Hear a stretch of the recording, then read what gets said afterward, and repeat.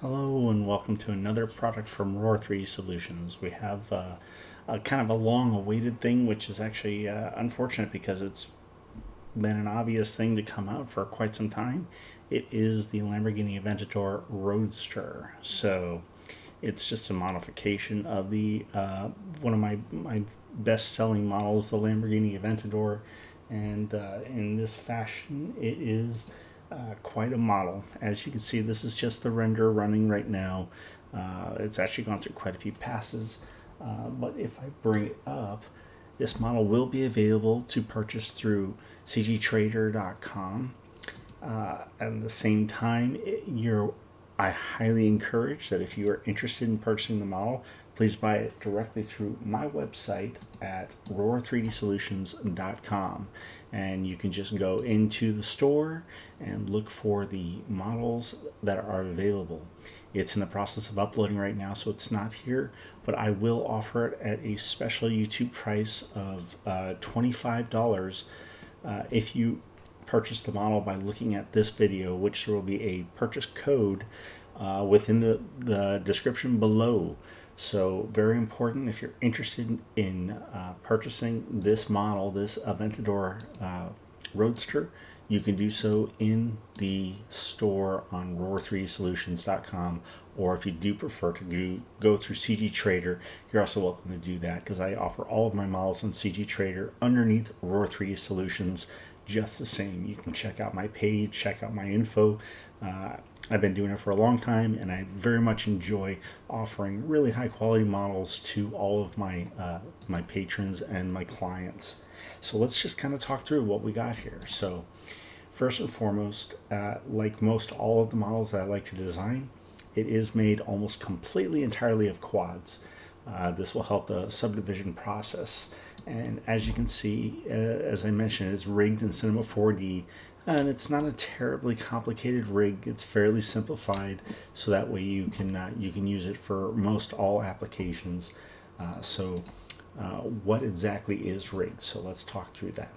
So first and foremost, I'm going to take the level of detail in the editor and drop that down so it is not subdivided right now. And it makes it much easier to navigate the screen this way. So if I look at the model, first thing I have is a high and a low, and this is a pretty normal thing that I do for most of the models that I create. So when you have a low level of detail, you kind of have a distant shot maybe of it in the background, and it will come up as a, still a decent looking model. But if you don't want to give it a very high level of detail up close, then you don't want to leave the high detail enabled. When you go into the high detail, however, you will have all of the fancy features that I normally offer on all the models that we do make. So what you have here is your normal level of detail in the editor. As always, I highly encourage that you leave it low. Right now it's set for a -1, which is a 0 level of detail, 0, and then it goes up to 1, which starts getting to be really busy. As you can see, a whole lot of polygons. So I recommend just leave it down to -1 unless you want to see what a close-up shot of some of these components could be when it is in a subdivision mode. Otherwise, it's really not necessary. It is a fairly high polygonal model, so it's going to be very nicely subdivided when you're actually using any kind of level of subdivision. And as always, a level detailed render of 2 or greater is always best for the renderer.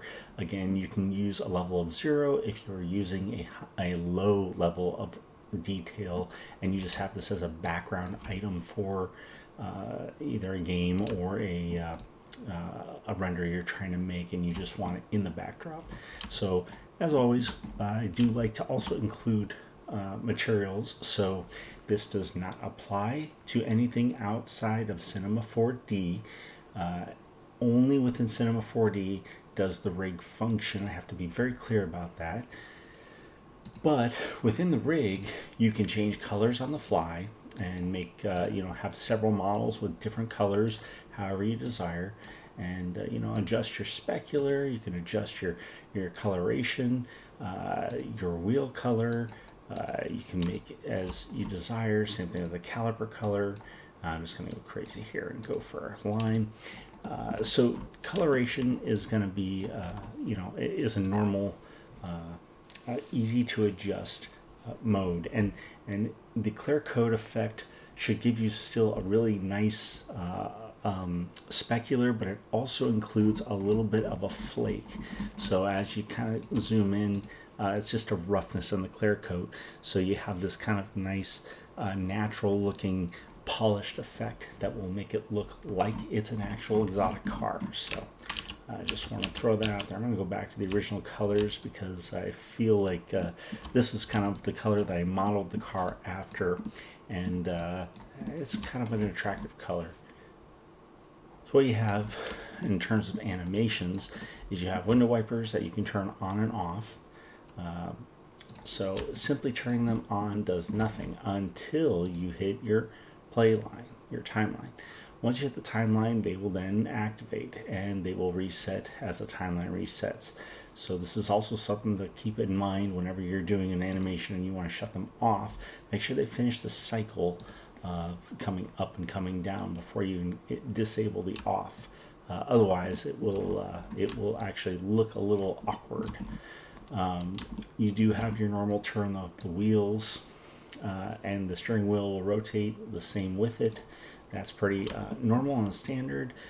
You have your driver and passenger doors that will rotate, but I also want you to know I leave the windows in a kind of in a down position because it's a Roadster. This is what we use it for, right? We want it to be cool and kind of topless. So, but you do have windows. They do function. The doors do rotate along the correct axis, and there are jambs, and the door panels themselves, I've done the best I can to make sure they're fairly detailed along with the interior.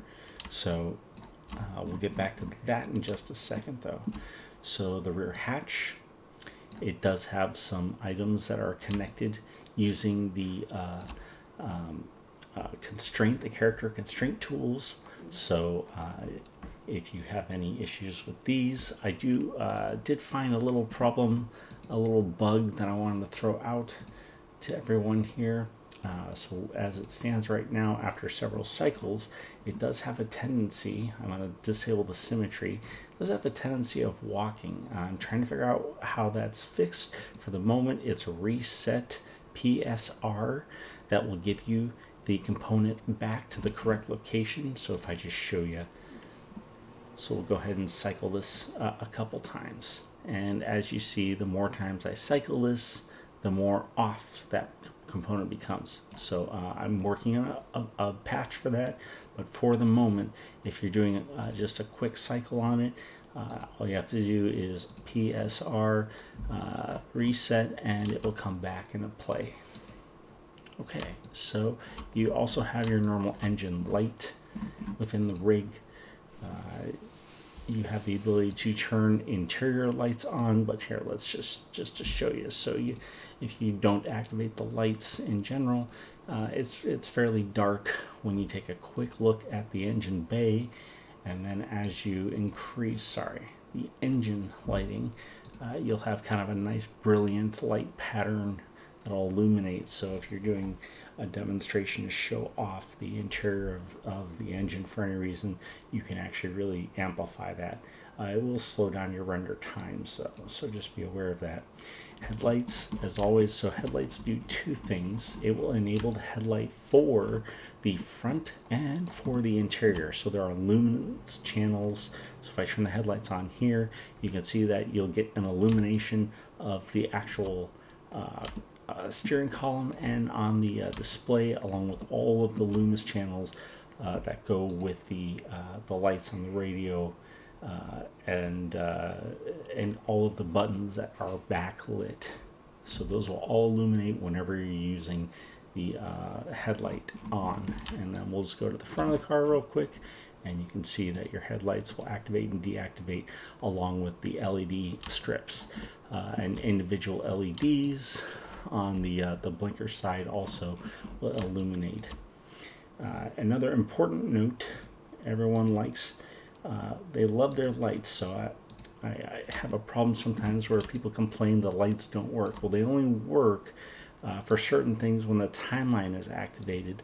So the blinkers will only function when you have it selected and you've enabled the timeline. Otherwise, the blinker will not function. So if I stop right here and then take a quick look, you'll see the blinker is actually illuminated and gives you even a little bit of lighting onto the tire and the wheel. That is intentional, that it does blink as a natural light does. And once you disable it and turn it off, that light then goes back to a normal glass appeal, and you'll lose any kind of reflections that it has otherwise.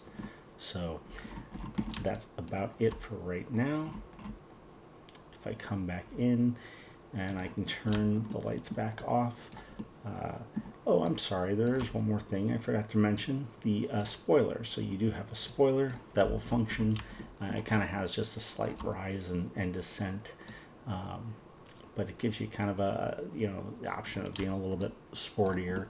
And compared to the normal Aventador, you do have these kind of cool side scoops along the engine bay. They are a little bit larger, a little bit sexier than the original Aventador that I had made. So that in itself is about it.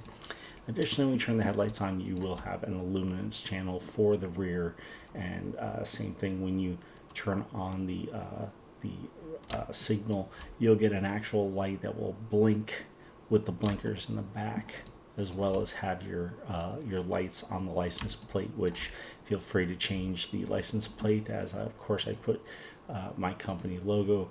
You obviously can put your own logo or any other license plate that you see fit. So that is the down and dirty of the Lamborghini Aventador Roadster. So first off, I hope you guys really enjoy this product. It's going to be fun for any of those that first off like the Aventador and want to be able to tinker around with a Roadster. So thanks for watching. As always, happy modeling.